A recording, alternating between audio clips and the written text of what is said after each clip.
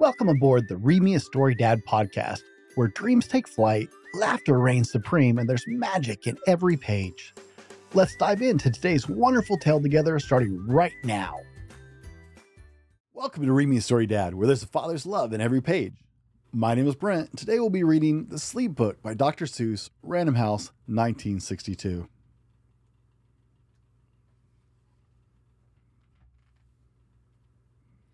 The news just came in from county of Keck. The very small bug by the name of Black is yawning so wide you can look down his neck. This may not seem very important, I know, but it is, so I'm bothering to tell you so. A yawn is quite catching, you see, like a cough. It just takes one yawn to start others' yawns off. Now the news has come and some friends of Van Vleck's are yawning so wide you can look down their necks. At this moment, right now, under 7 more noses, great yawns are in blossom, like they're blooming like roses. The yawn of the one little bug is still spreading. According to latest reports, it is heading across the wide fields through sleepy night air, across the whole country towards every which where. And people are gradually starting to say, I feel rather drowsy, I've had quite a day.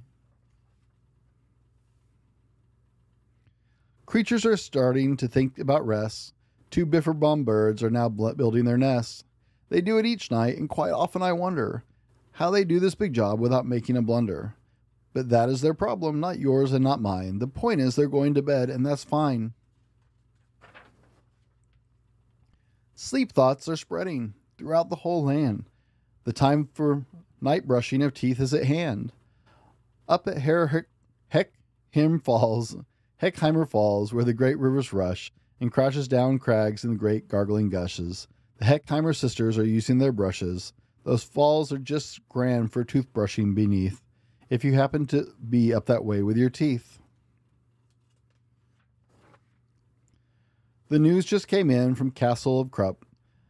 The lighters are all out and the drawbridge is up. The old drawbridge drawer just said with a yawn, my drawbridge is drawn and it's going to stay drawn till the milkman delivers the milk about dawn. I'm going to bed now, so nobody better come around with a special delivery letter. The number of sleepers is steadily growing. Bed is where more and more people are going. In Culpeper Springs, in the Stiltwalkers' Hall, the Stiltwalker stilts are all stacked on the wall. The Stiltwalker walkers have called it a day. They're all tuckered out and they're snoozing away. This is very big news. This is important to know, and that's why I'm bothering to tell you so. Way out in the west, in the town of Merced, the Hinklehorn Honking Club just went to bed. Every horn has been quietly hung on a hook for the night in its own private Hinklehorn nook.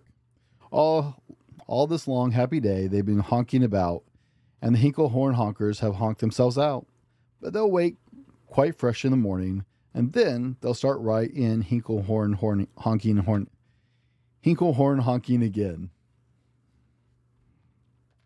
Everywhere creatures are falling asleep. The collapsible frink just collapsed in a heap. And by adding the frink to the others before, I am able to give you the Who's Asleep score. Right now, 40,404 creatures are happily, deeply in slumber, and I think you'll agree that's a whopping fine number.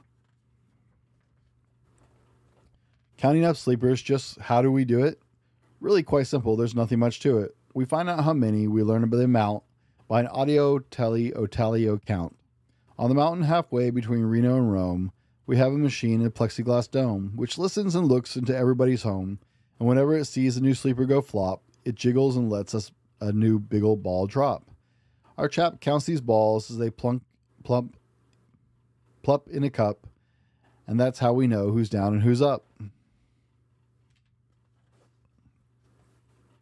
Do you talk in your sleep? It's a wonderful sport, and I have some news of this sport to report. The world champion sleep talkers, Joe and Mo Redzoff, have just gone to sleep, and they're talking their heads off. For 55 years now, each chattering brother has babbled and gabbled all night to the other. They've talked about laws, and they've talked about gauze. They've talked about paws, and they've talked about flaws. They've talked quite a lot about old Santa Claus. And the reason I'm telling you this is because you should take up this sport. It's just fine for the jaws. Do you walk in your sleep? I just had a report of some interesting news of this popular sport. Near Finnegan Finn, there's Sleepwalkers group, which not only walks, but walks a loop-a-hoop. Every night they go miles. Why they walk to such length, they have to keep eating to keep up their strength. So every so often one puts down his hoop, stops hopping, and does some quick snooping for soup. And that's why they are known as the Hoop Soup Snoop Group. Sleepwalking too are the curious Candrals, who sleepwalk on the hills with assorted-sized candles. The Crandalls walk nightly in slumbering peace, in spite of slight burns from the hot dripping grease. The Crandalls wear candles because they walk fast, and if they wake up, want to see where they're at. Now the news has arrived from the Valley of Vale that a Chippendale Mupp has just bitten his tail, which he does every night before shutting his eyes. Such nipping sounds silly, but really it is wise.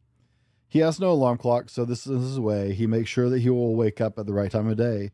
His tail is so long he won't feel any pain till the nip makes the trip and gets up to his brain. In exactly 8 hours, the Chippendale Mupp will at last feel the bite and yell "ouch" and wake up. And Mr. and Mrs. J. Carmichael Crocs have just gone to bed near the town of Fort Knox. And they, by the way, have the finest of clocks. I'm not at all sure that I quite understand just how the thing works with one extra hand. But I do know this clock does one very slick trick. It does tick-tock. It doesn't tick-tock. How it goes is tick-tock-tick. So it ticks in the rock talker and the rock talks in the ticker. It saves a lot of time and the sleepers sleep quicker. What a fine night for sleeping. From all that I hear, it's the best night of sleeping in many a year. They're even asleep in the Zweeback Motel, and people don't usually sleep there too well. The beds are like rocks, and as everyone knows, the sheets are too short and they won't cover your toes. So if people are actually sleeping in there, it's a great night for sleeping. It must be in the air. It's a great night for snores. I just had a report of some boys who are the tops in the musical sport. The snortiest snorters in all our fair land are Snorer McPhail and the Snore Band. This band can snore Dixie and Old Swanee River so loud it would make 40 elephants shiver. The loudest of all the boys is McPhail. He snores with his head in 3-gallon pail. So they snore in the cave 20 miles out of town. If they snored closer in, they would snore the town down. Do you know who's asleep out in Foon Lagoon? 2 very nice Foon Lagoon baboon. We've added them to our Who's Asleep count, which has grown to really amazing amounts. Exactly 8,808 creatures are sleeping now. Isn't that great? A Jed is in bed, and the bed of the Jed is the softest of beds in the world, it is said. He makes it from pom-poms that he grows on his head, and he's sleeping right now on the softest of fluff, completely exhausted from growing the stuff. The news has come down from District of Doft that 2 oft are asleep, and they're sleeping aloft. And how are they able to sleep off the ground? I tell you, I weighed one last week, and I found that the oft is so light, he weighs minus 1 pound. A moose is asleep, he is dreaming of moose drinks. A goose is asleep, he is dreaming of goose drinks. That's well and good when the moose dreams of moose juice, and nothing goes wrong when the goose dreams of goose juice. But it isn't too good when the moose and the goose start dreaming they're drinking the other one's juice. Moose juice, not goose juice, is juice for a moose, and goose juice, not moose juice, is juice for a goose. And so when goose gets a mouthful of juices of mooses, and moose gets a mouthful of juices of gooses, they always fall out of their beds screaming in screams. So I'm warning you now, never drink in your dreams. Speaking of dreaming, I think you should note the Bumble Tub Club is now dreaming afloat. Every night they go dreaming down Bumble Tub Creek, except for one night every 3rd or 4th week, when they stop for repairs because their bumble tubs leak. But tonight they're afloat, full of dreams, full of bliss, and that's why I'm bothering to tell you this.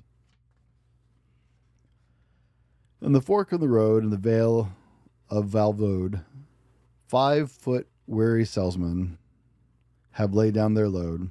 All day they've raced around in the heat at top speeds, unsuccessfully trying to sell Zizzerzouf seeds, which nobody wants because nobody needs. Tomorrow will come, they'll go back to their chore. They'll start on the road, Zizzerzoofing once more. But tonight they've forgotten their feet are so sore, and that's what the wonderful nighttime is for. Everywhere, creatures have shut off their voice. They have all gone to bed in their beds of their choice. They're sleeping in bushes, they're sleeping in crannies. Some are on their stomachs and some on their fannies. They're peacefully sleeping in comfortable holes, some even on soft-tufted barber poles, shop poles. The number of sleepers is now past the millions. The number of sleepers is now in the billions. They're sleeping on steps and on strings and on floors, in mailboxes, ships, and keyholes of doors. Every worm on a fish hook is safe for the night. Every fish in the sea is too sleepy to bite. Every whale in the ocean has turned off his spout. Every light between here and Farfoodle is out. And now, adding things up, we are way beyond billions. Our who's asleep score is now in the zillions.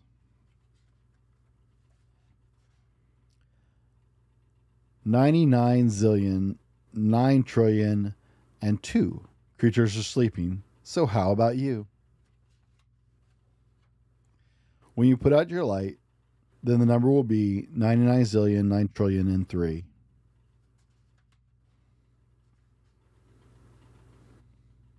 I hope you enjoyed the Sleep Book by Dr. Seuss.